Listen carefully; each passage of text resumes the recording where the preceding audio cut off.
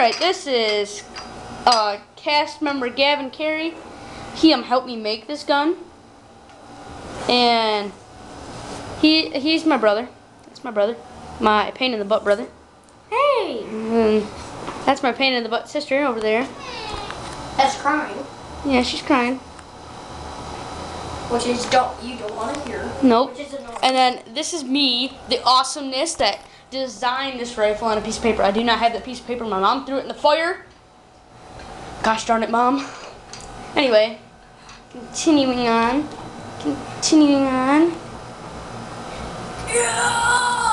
I'm not sorry. Alright. Just actually giving you a good slow look over the rifle. Get in close. It's the barrel. From here to the end of the silencer is actually all custom barrel. That's not stock at all. That's the custom tripod right there. Comes down like that, and then my strap is decently big. I wrap this and that to make it look in electrical tape, which is that, you know, and it's a decent rifle, you know. It looks real and everything. My mom yelled at me because I didn't put the orange on until yesterday. Now you put the camera right there, and I think you can see the crosshairs. I'm not lining you up pretty good. And you see right down the scope. You see the silencer right there.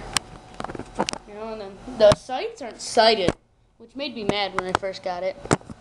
If you look, see like that. Mixed sights. I don't like that. I can't take the batteries out. What I did is I made this. You pull it up, push back. It's not working for me today. Have my camera, handy camera right there. Pull it up, push it. See it right there, and then it goes up. Pull it back, and it cocks it to where you can shoot decent. You know.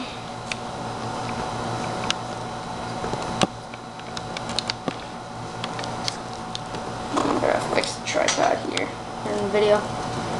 It's the only thing that sucks is the tripod's not that strong. That was part 2 of my video series of my rifle. Trying to get a better overview of the rifle. Let's get down the barrel.